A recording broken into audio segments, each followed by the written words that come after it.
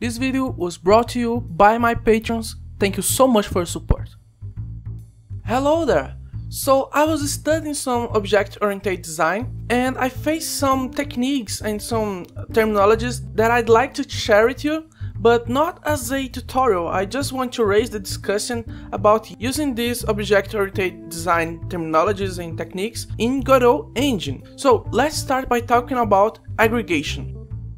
A very short description of aggregation is that it is a subset of association. So it implies that one object of one class owns an object of another class. But here in aggregation we have a subtle difference because it is a specific subset of association, and it implies a relationship where the child, the object that one class owns, can exist independently from the parent class. So let's try to understand this better using Godot engine. Here in Godot, one of the clearest examples that I can think about is the relationship between nodes and resources. So if we go here in the help classes, we can see that we have node that inherits from object, and we also have resource that inherits from reference. Some nodes, most of the nodes, use resources in order to perform its behavior. So for instance, let's add a sprite here. A sprite can use a texture, right? So let's go here, we have the Godot icon here, and you can see that Godot icon, this texture here, is a stream texture. So help classes stream texture, and it inherits from texture, which inherits from resource. If we drag and drop this resource here, now we have a sprite that aggregates a texture, that aggregates a stream texture. So this is the clearest example that I can think about.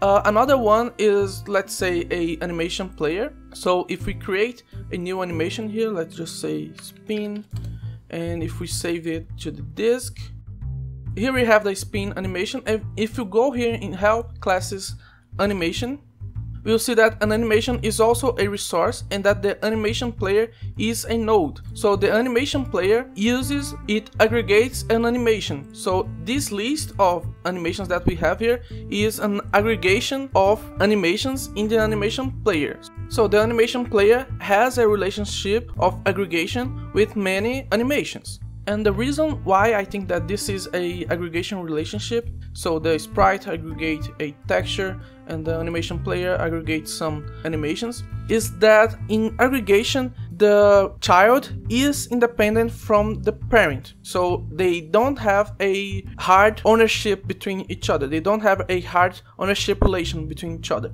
So let's see if we can try to prove that.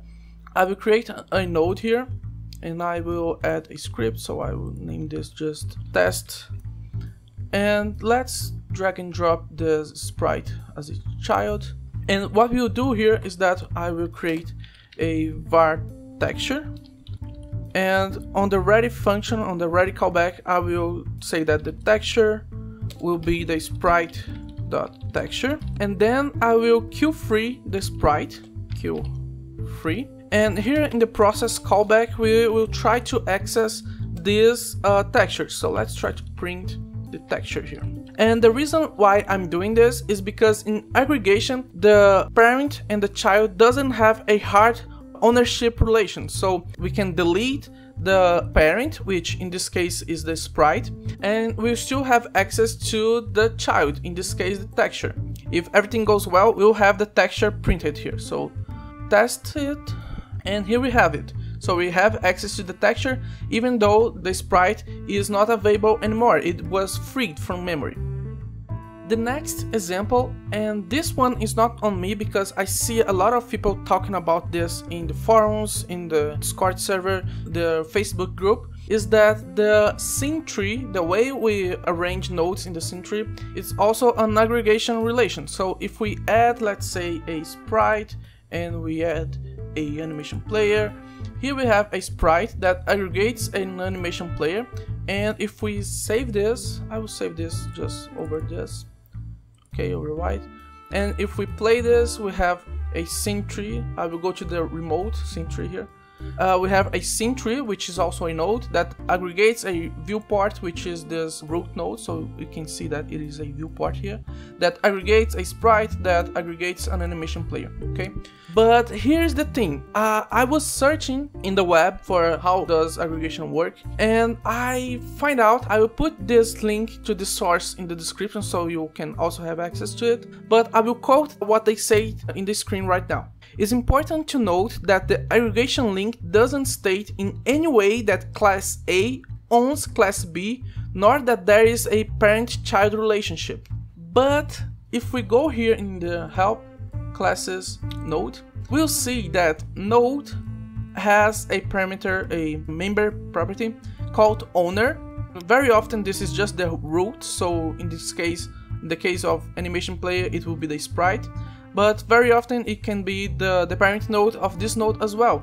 And if we go down a little bit, we have the add child, which implies a child relationship, and we also have get parent down here.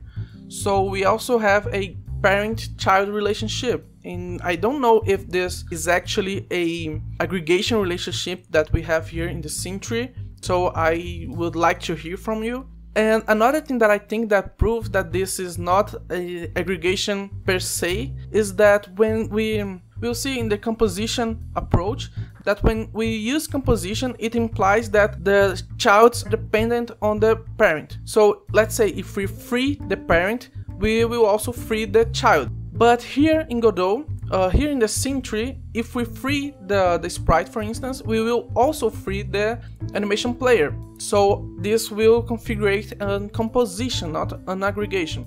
So to prove that, let's create another scene here. I'll add a node, drag this as its child, and create another script here. So I will call this test2, okay?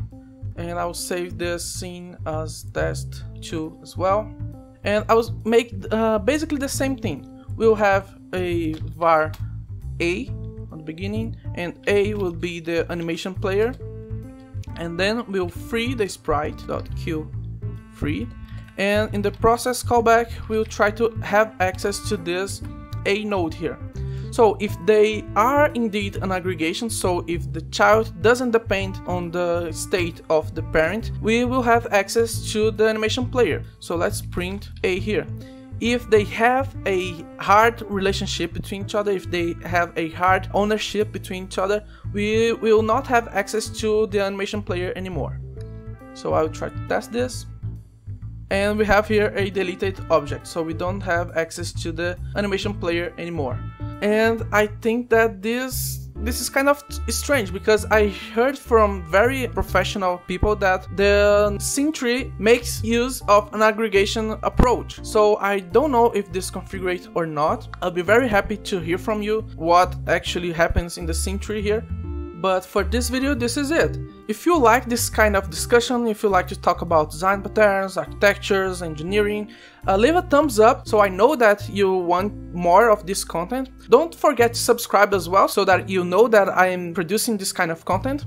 By the way, let's welcome Adventures, my newest patron. Thank you so much for joining us. And for this video, that's it. I hope you enjoy it. Thank you for watching, keep developing, and until the next time.